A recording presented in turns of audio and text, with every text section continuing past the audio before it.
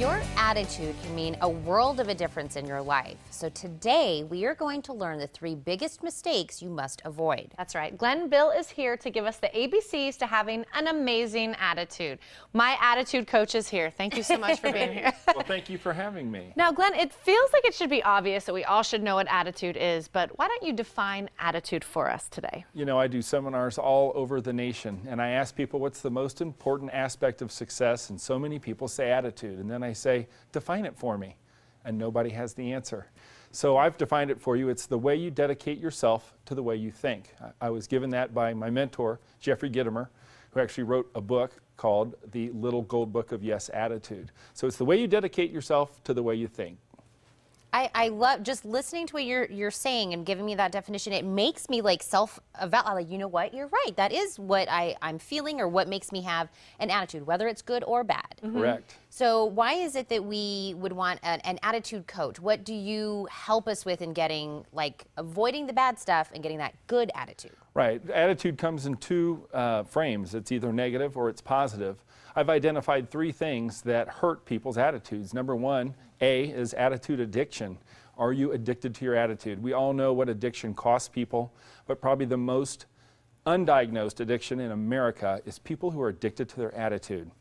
How do you know if they are? Give them my book, and if they get upset, they're probably addicted to their attitude.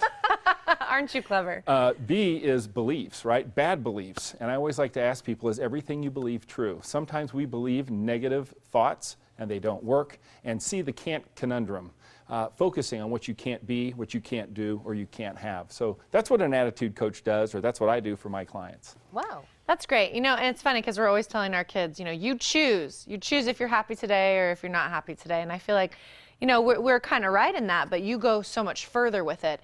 And why is it that you did decide to write this book?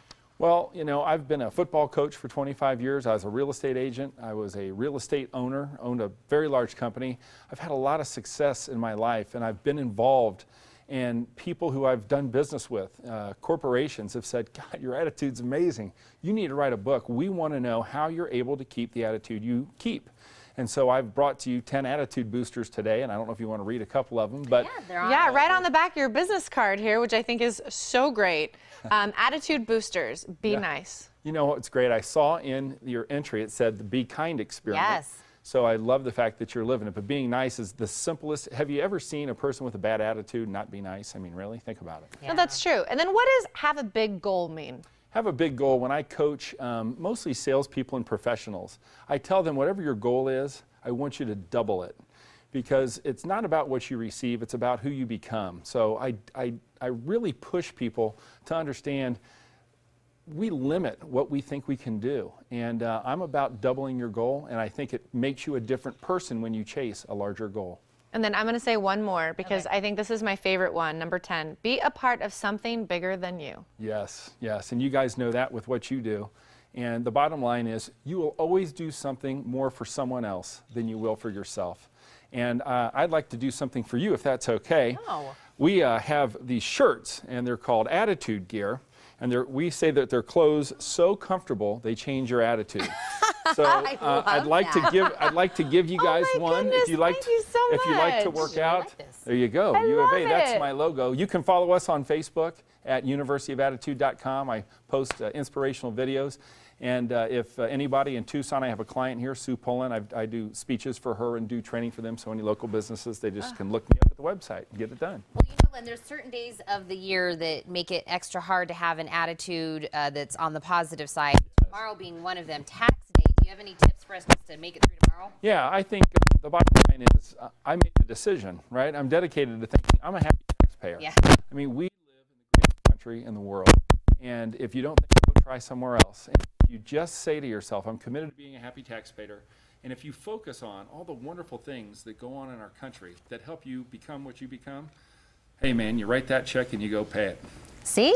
And tomorrow's a hard day for a lot of people, but if you just look at it, you know, a lot of things came to mind when you were talking with me right now. I've heard people say to me, you know, dress for the job you want, don't dress for the job that you have. You know what I mean? Always look at bigger things, look at, you know, have that brighter future ahead of you. As you're talking, I'm just like feeling good. Yes, well, wonderful. The how you show up matters. Yeah. And I coach a lot of people going on to interviews, interviewees and interviewers. I mean, believe it or not, there are people that are very gifted that you want to come work for you, but you're not showing up right.